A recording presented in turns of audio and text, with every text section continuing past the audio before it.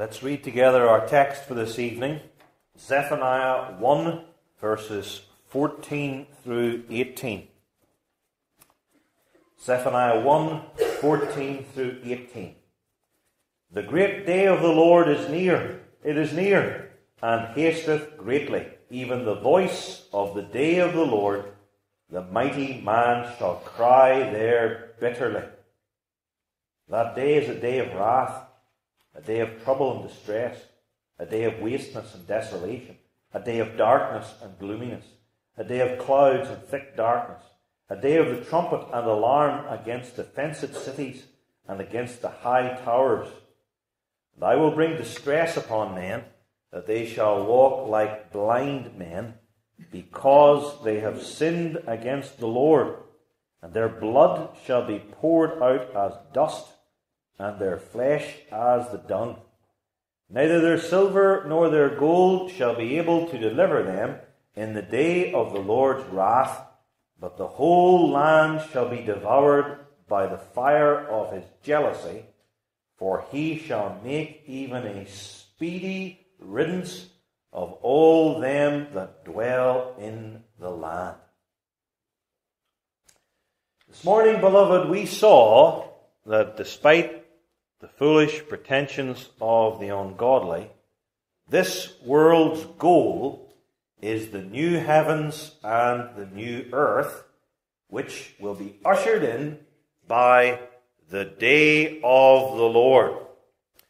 The day of the Lord is a day of judgment for the wicked and salvation for the elect.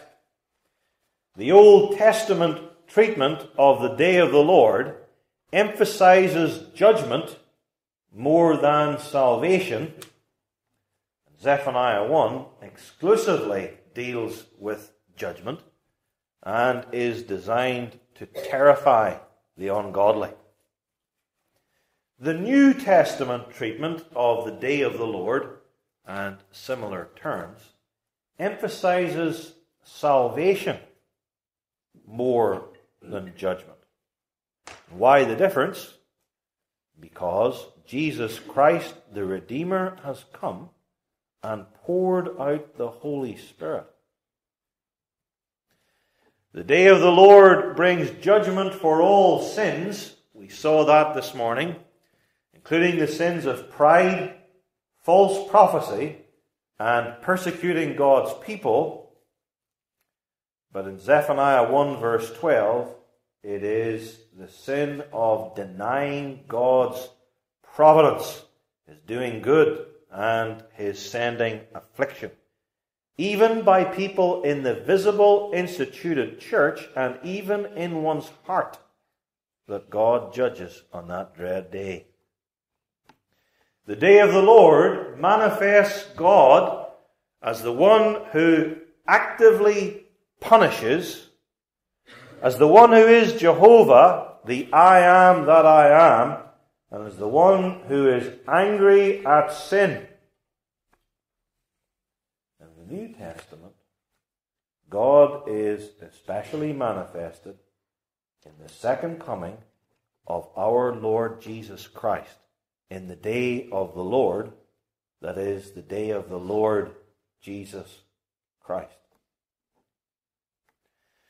Now, some of you have noticed that the two sermon titles today on Zephaniah chapter 1 are very similar. The great day of the Lord in the morning, and the day of the Lord in the evening. And you may well be wondering, why? Well, though both sermons basically focus on the same subject, though there's different fresh material in them, as you will see, I didn't want to use for both sermons exactly the same title. Then you would have to say the title for the morning service is the Day of the Lord, Part 1, and the evening service, the Day of the Lord, Part 2. And it gets even more complicated in a series, for then we would have ended up Zephaniah and the Day of the Lord, Part 3, consisting of the Day of the Lord, Part 1, that's this morning, and Zephaniah and the Day of the Lord, Part 4, and the day of the Lord part 2. That's this evening. That's too complicated. I can see some of you wincing at that. And so we changed the titles slightly. But there's also a different emphasis as well as different content in the two sermons today. The morning sermon was on the great day of the Lord. The exact wording of verse 14. The great judgment it brings. The great sin it punishes. The great God it manifests. The great day of the Lord. And now in the evening, our title is The Day of the Lord, because we're going to focus on this end times or eschatological term itself. The Day of the Lord. We're going to look at the origin and connections of this conception, the Day of the Lord. Where did this technical term come from? When did it arise in Israel? Why? What is the extent or scope of the Day of the Lord? Is it local? Is it universal? Is it cosmic? And the nearness of the Day of the Lord. What does it mean that this day is near? As the Scriptures repeatedly affirm that it is. Let's look then at the Day of the Lord, its origin, its extent or scope or range, and its nearness. The origin, extent, and nearness of the Day of the Lord. I hope at least some of you have your bulletin still to hand, because the texts on the back of the bulletin on the Day of the Lord in the Old Testament are very helpful as regards the origin of the term itself. If you look at those quotes, even briefly, you will notice that the phrase, the Day of the Lord, is not used in the earliest books of the Bible. The 5 books of Moses, Genesis, Exodus, Leviticus, Numbers, Deuteronomy, don't use the term. Nor does the book of Job, which is dated around the time of the patriarchs. That's significant. The Day of the Lord, as such, is not mentioned in the Old Testament historical books. Joshua, Judges, Ruth, and in the 3 first and seconds, Samuel, Kings, and Chronicles, and Ezra, and Nehemiah, and Esther. The Day of the Lord isn't even found as such in the Old Testament wisdom books. It's not in the Psalms of David. It's not in the books of Proverbs, Ecclesiastes, or the Canticles of Solomon. The technical term, the Day of the Lord, is only used in all the Old Testament in what are called the writing prophets. It's found in 4 of the 5 major writing prophets: Isaiah, Jeremiah, Lamentations, Ezekiel, but not Daniel. And it's found in 6 of the 12 minor writing prophets. And of these 9 other writing prophets, 3 of them are before Zephaniah. Joel, Amos, and Isaiah use the term Day of the Lord before Zephaniah. And yet even then, though they were the first prophets to use the term in Scripture, the term was well established in the people's minds, even in the northern kingdom, in Amos's day. Amos 5 verse 18 says, "Woe unto you that desire the day of the Lord. To what end is it for you? The day of the Lord is darkness, not light, for you wicked in the northern kingdom." But in that Amos says, "Woe unto you that desire the day of the Lord," they had some idea, though not the correct conception, of what the day of the Lord was, and they wanted it to come. Therefore, they knew something about it. 4 of the writing prophets mentioned the day of the Lord during or slightly after Zephaniah, Jeremiah and Ezekiel, Obadiah and Lamentations. 2 of the prophets who mentioned the day of the Lord were a century or more after Zephaniah. They are Zechariah and Malachi, the last 2 quotes on the back of the bulletin. Here are some simple conclusions about this terminology of this key biblical term which is central in any view of the end time, especially working from the Old Testament. It only occurs relatively late in Israel's history. In Scripture, it's only found in the writing prophets.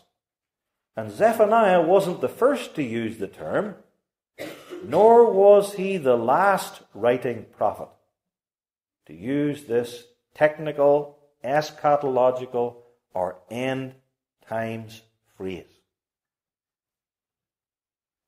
But that only takes us so far. How did this key eschatological, technical term arise? In God's special providence, as regards Israel, and by his inspiration. And the answers I'm going to give now will fill out our idea of the term, but they will be more suggestive than definitive. They're pointers, not the last word. Something for you to think about.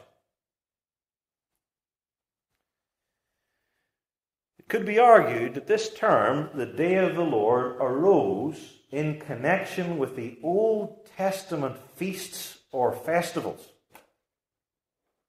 or even the fasts. Turn with me, if you will, to Amos chapter 5. Amos 5, verses 18 and 20, mention the day of the Lord, a day characterized with regard to the wicked as a day of darkness and not light. The very next verse says, verse 21, God speaking, I despise your feast days, and I will not smell in your solemn assemblies. And so the day of the Lord here, it's the day when God comes to punish them for their wicked feast days. You have your own feast days. I have my day. And when my day comes, the day of the Lord, I will punish you for your feast days on which you exercise your wicked hearts with will worship contrary to my word. Turn to Joel chapter 1. Joel is the book before Amos. Joel 1 verse 14 talks about a fast day. On a feast day you do some eating, although festival is a better word. On a fast day you avoid eating. Joel 1 verse 14 commands, sanctify ye a fast, call a solemn assembly, and bring together the elders of the inhabitants of the land into God's temple, and cry to the Lord. Alas for the day of the Lord is at hand, and as a day from the day of destruction from the Almighty shall it come. There's a fast day seeking deliverance from the day of the Lord.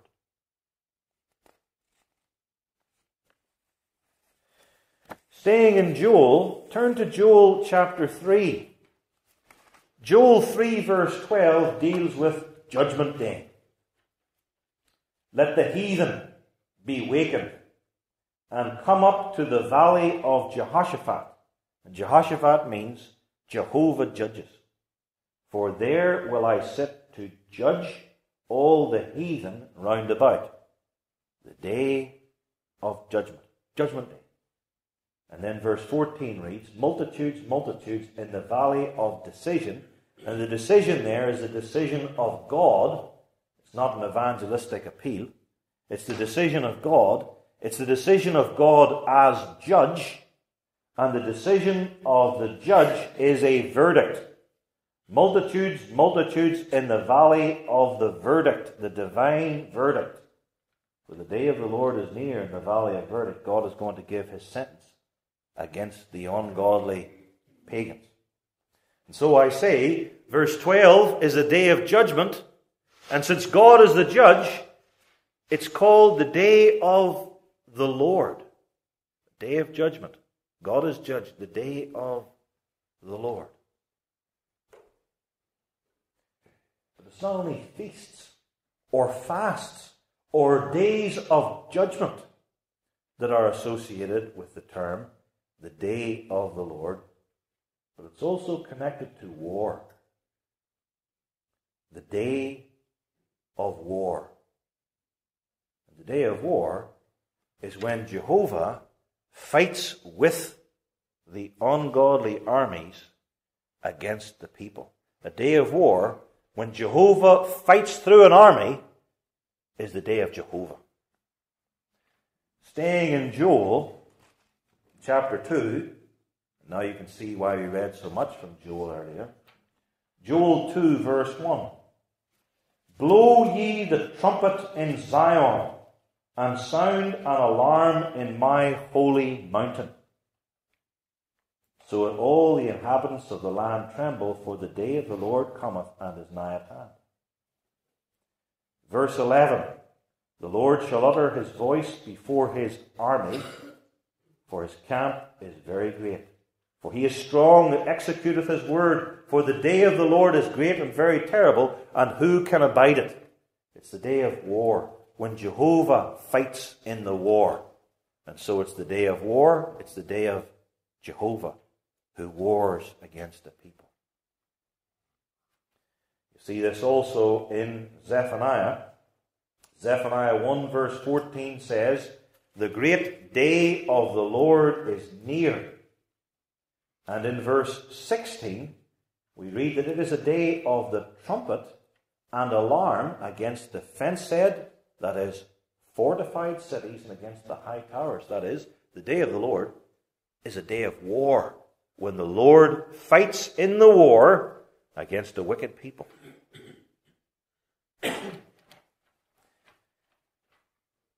This day of the Lord is also intrinsically related to the whole concept of divine kingship. Remember this morning we saw in verse 12 that there was doubt regarding Jehovah's providential dealings to send good or to send affliction and misery. Verse 12 says at the end, the Lord will not do good, neither will he do evil. And then in verse 14, the great day of the Lord is near. And he's going to show himself as king, ruling over the earth, sending good according to his will, and punishing others according to his counsel. The day of the Lord pictures God as a king who acts and who makes his might known. You will remember from the first sermon in this series that Zephaniah, the Old Testament prophet, the one who refers most to the day of the Lord and who structures his whole book around this theme, unique for a minor prophet, was of a royal or kingly line in Israel. The day of the Lord is connected with feasts and fasts. The days of those feasts and fasts, and the days of judgment, and the days of war, and the days of kingship, when he shows that he really does rule. The day of the Lord also in Zephaniah 1, and it's only here, is connected even with the creation week. Because the day of the Lord in verse 14 is explored and explained in terms of 6 days, as it were, in verses 15 and 16. Follow with me as I read these verses. verse 15 begins, that day, namely, the day of the Lord, is 1, a day of wrath. 2, a day of trouble and distress. 3, a day of wasteness and desolation. 4, a day of darkness and gloominess. 5, a day of clouds and thick darkness. 6, a day of the trumpet and alarm. And so the additional 6 references to the one day, the day of the Lord, the day which will end the world, reminds us of the 6 days that began the world. And when the day of the Lord comes, the last day, it's actually very like the very first day, when the world was without form, shapeless, and void, lifeless, and darkness was upon the face of the deep.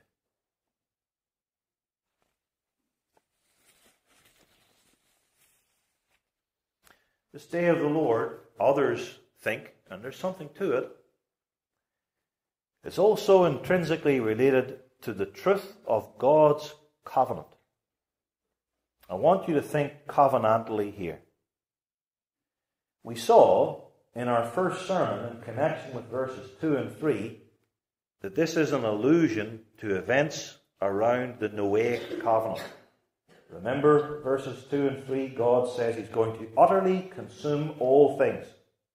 Man and beast, the fowls of the heaven, and the fishes of the sea. That is, it's going to be like the flood, even worse than the flood, because the flood didn't drown the fish. But when God comes in the terrible, dread day of the Lord, even the fish will die. I say, that's the Noahic covenant.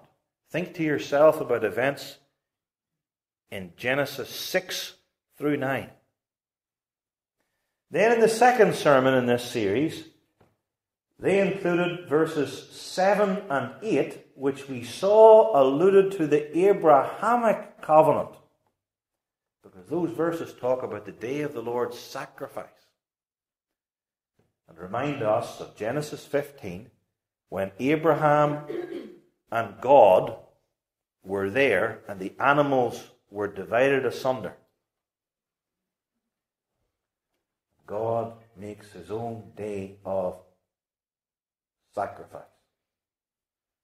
Think now, not Genesis 6 through 9 in the Noahic covenant, moving forward a bit, Genesis 15 and the Abrahamic covenant.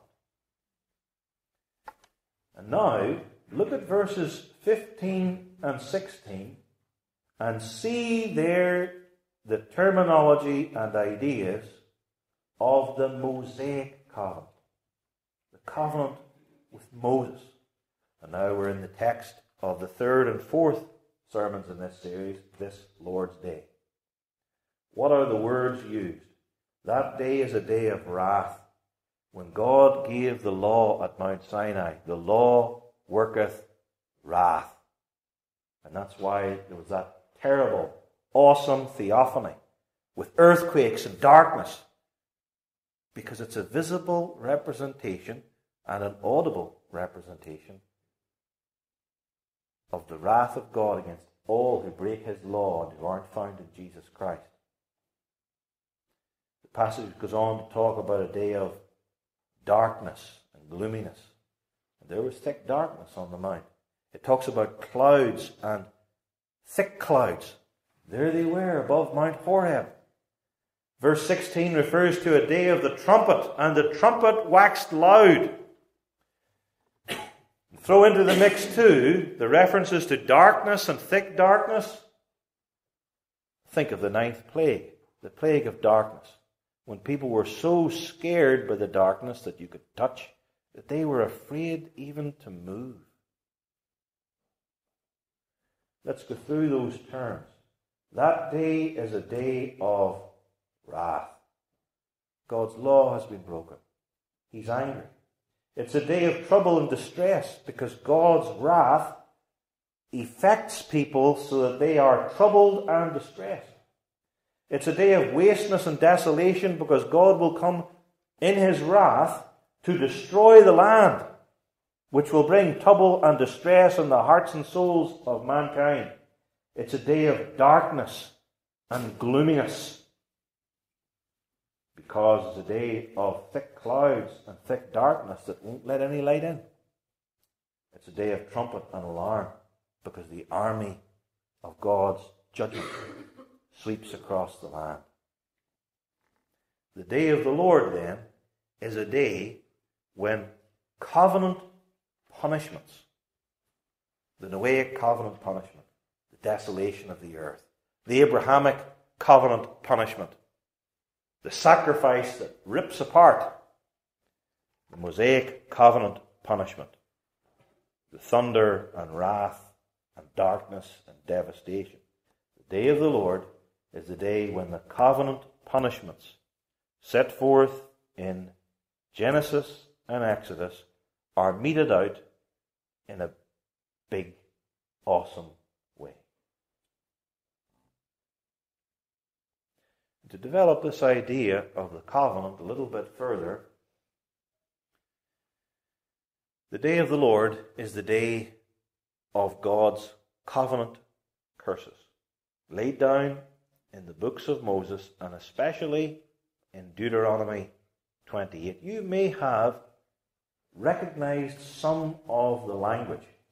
And if you will, you can find in your Bibles Deuteronomy 28. And I'm going to refer to verses in that chapter and Zephaniah 1. And think to yourself, one is echoing the other. Zephaniah 1 verse 13, the second half says, "They shall also build houses, but not inhabit them. And they shall plant vineyards, but not drink the wine thereof." Sound familiar? This is Deuteronomy 28 verse 30. Second half of the verse. "Thou shalt build an house, and thou shalt not dwell therein. Thou shalt plant a vineyard, and shalt not gather the grapes thereof."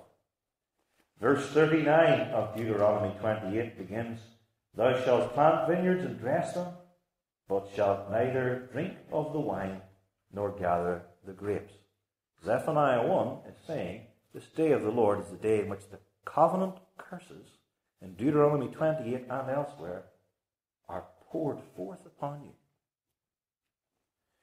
Zephaniah 17 begins.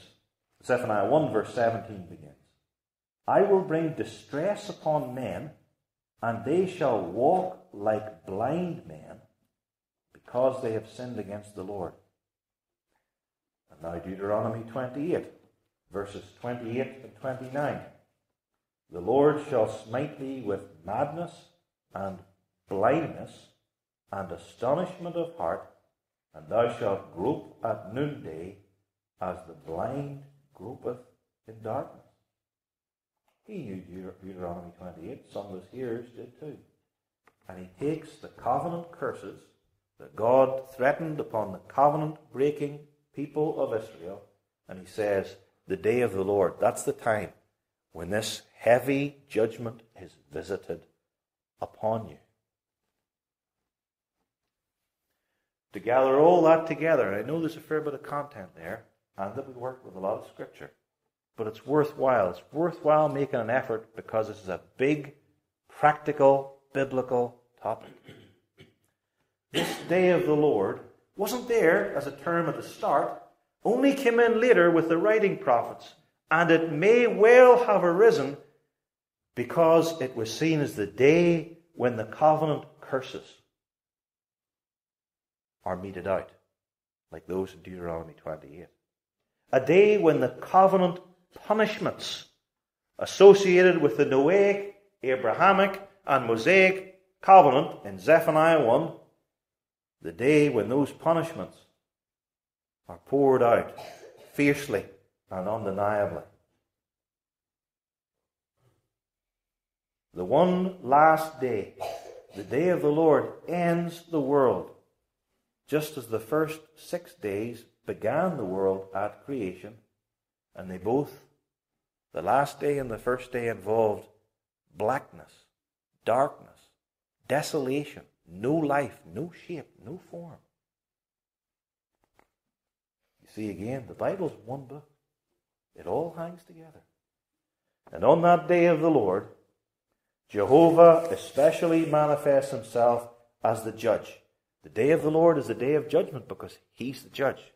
He manifests himself as the king. The day of the Lord is the day as the king because he shows that he rules by sending good in salvation and punishment in judgment.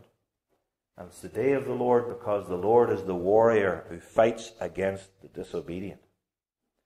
And on the day of the Lord, he punishes his people for their hypocritical festival days, so that people ought to seek Jehovah in repentance and faith on fast days. And as I said earlier, this is more suggestive than definitive. This isn't the last word, but it ties together biblical ideas and gets you thinking in the thought world of the prophet and of Israel in the Old Testament. And then again, it's hard to say how the idea arose or to prove that this came from this. So maybe some of the things are not so much describing the origin of the day of the Lord, but connections and links to the day of the Lord. So that you see how these biblical concepts are related and coalesce in one. Let's move from the origin to the extent or scope of the day of the Lord. Now, if you look at the 21 passages on the back of the bulletin and their contexts, you will see that the extent or scope or range or sweep of the day of the Lord varies. Certain verses in their context really are dealing especially with a local scene, just one nation. In Amos 5, we referred to it earlier, the day of the Lord comes upon the northern kingdom of Israel. Just that little country.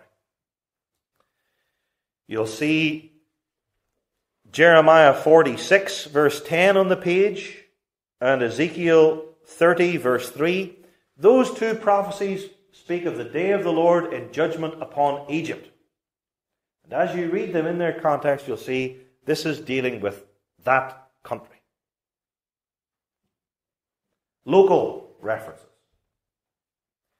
There are other passages, when you study them, and study them in their context, you'll see that the day of the Lord is wider. Dealing with the Gentiles as a group, and not just one nation. Let me read Obadiah 15, about 2/3 of the way down the page. And all these texts are arranged in biblical order. Obadiah 15. The day of the Lord is near upon all the heathen. As thou hast done, it shall be done unto thee. Thy reward shall return upon thine own head. The day of the Lord is near upon all the heathen. It's not local here. It's wider. Joel 3 verse 14 says, multitudes, multitudes in the valley of verdict. God the judge is passing his sentence. For the day of the Lord is near in the valley of decision or verdict. And the context makes it clear that it's dealing with many Gentile nations. So there's your first two groups. Sometimes the day of the Lord is one people or nation. In other places it's wider, dealing with the Gentiles as a group. And in yet other passages, it's even wider yet, and not even merely international. The day of the Lord is cosmic. The very first verse on the page. Isaiah 2 verse 12. The day of the Lord of hosts shall be upon every one that is proud and lofty. Not just in one country, not just in many countries, but everyone that's proud and lofty. And upon every one that is lifted up, and he shall be brought low. And the cosmic sweep of the day of the Lord here is even clearer if you read the context, which is roughly the second half of Isaiah chapter 2. Not local, not merely international, dealing with the Gentiles, but cosmic. Joel 2 verse 31 is similar. Joel 2 verse 31 states, "The sun shall be turned into darkness." So it's not just Egypt or several Gentile nations, but even the whole created order embracing outer space.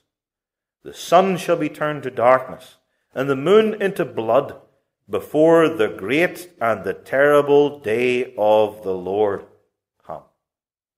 Local, international, involving the Gentiles, and other passages, it's very obviously cosmic.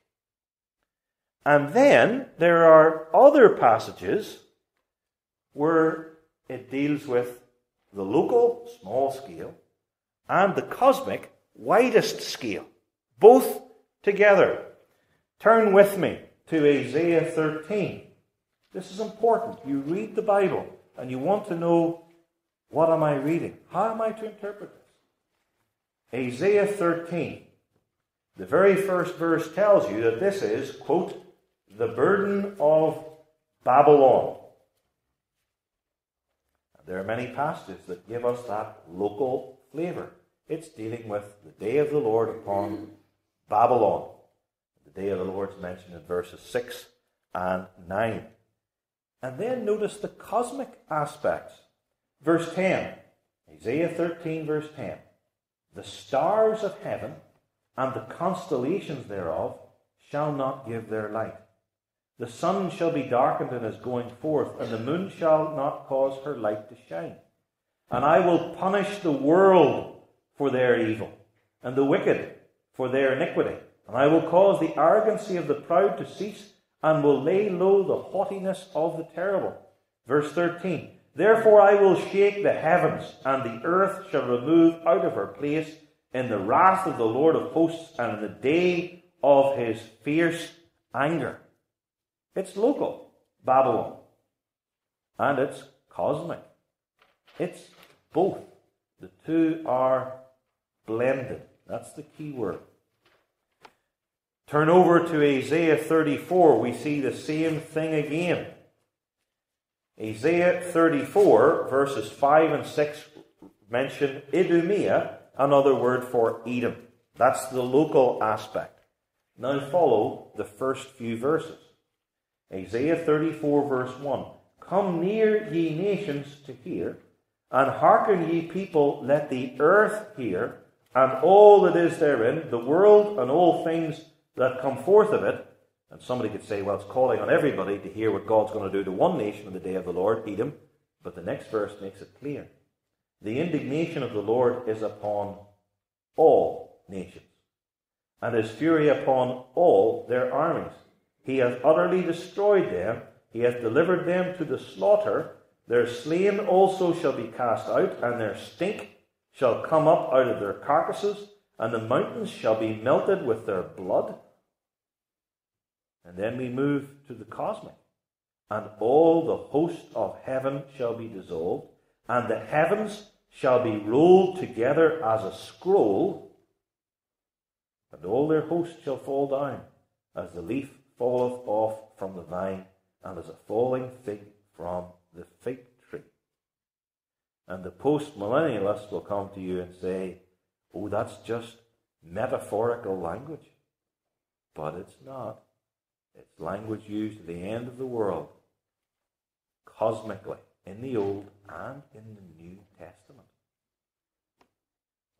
So having laid out the options and the scope from the day of the Lord prophecies in the Old Testament, sometimes local, sometimes international, the Gentiles, sometimes cosmic, sometimes both local and cosmic, what about Zephaniah 1?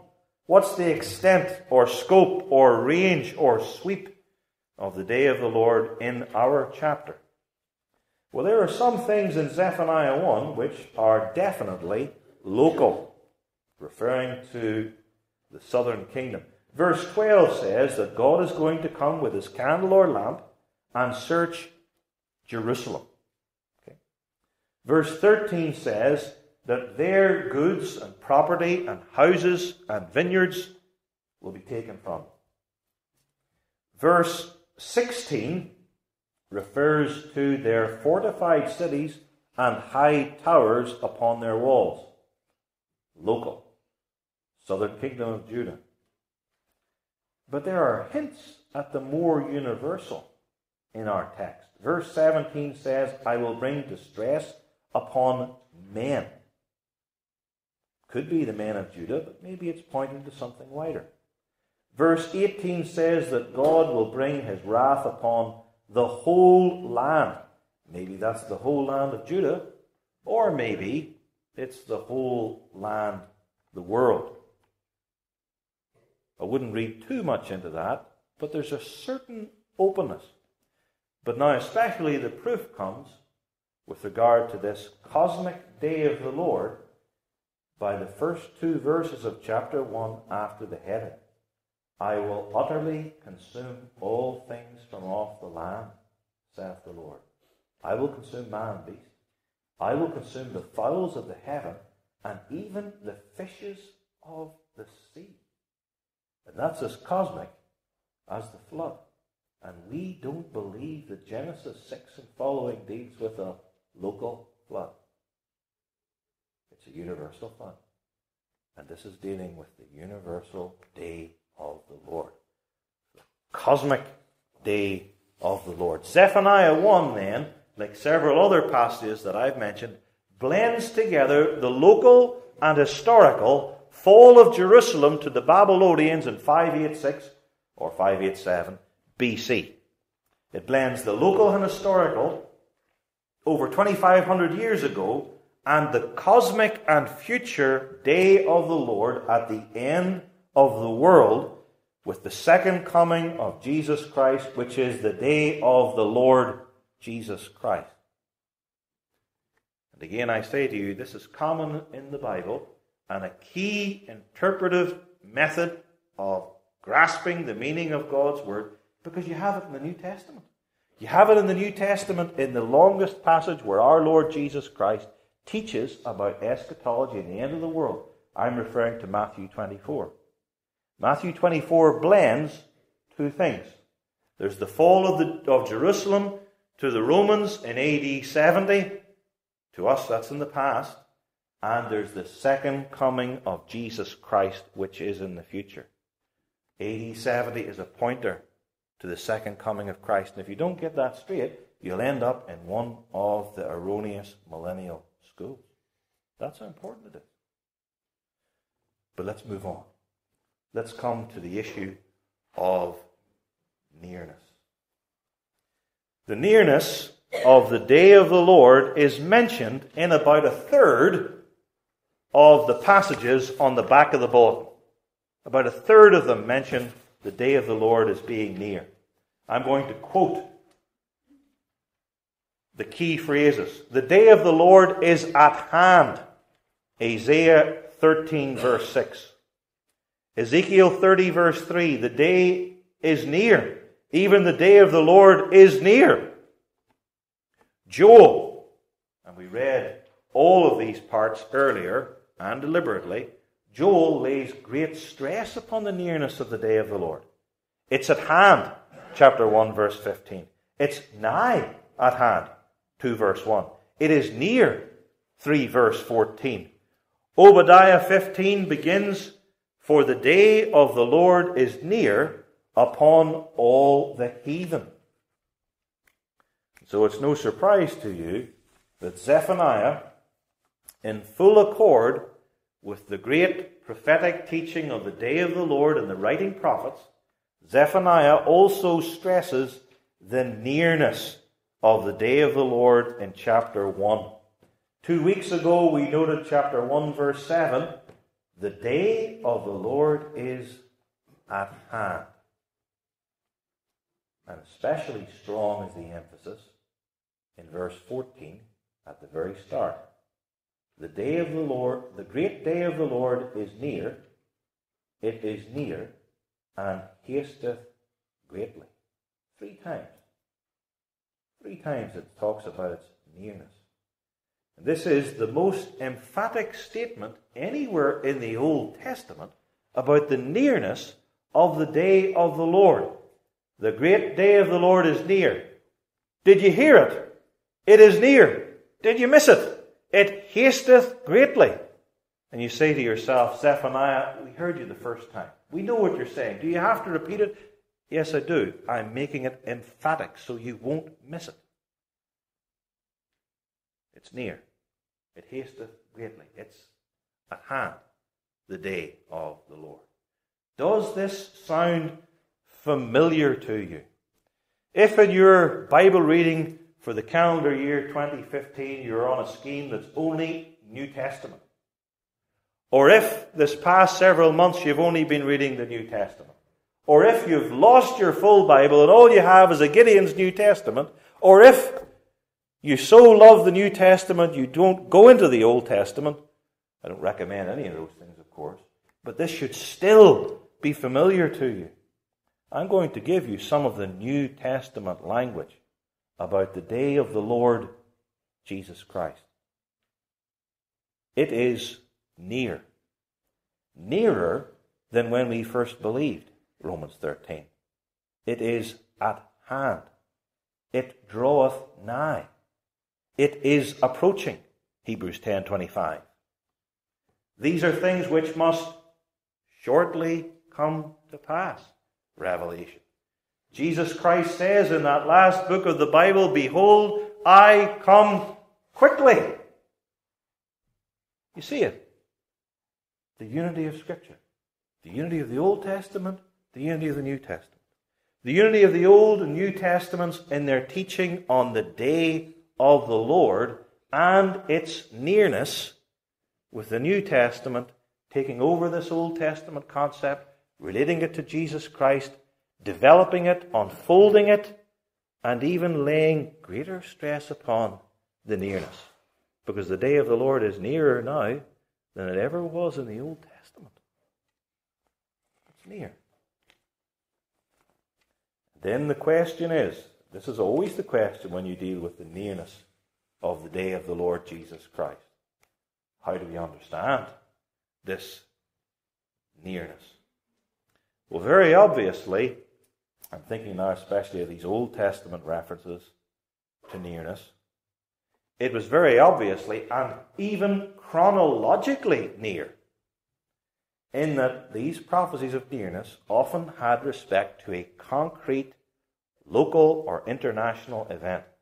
Isaiah 13 refers to the fall of Babylon, and it says that that was near. It's at hand, verse 6 says.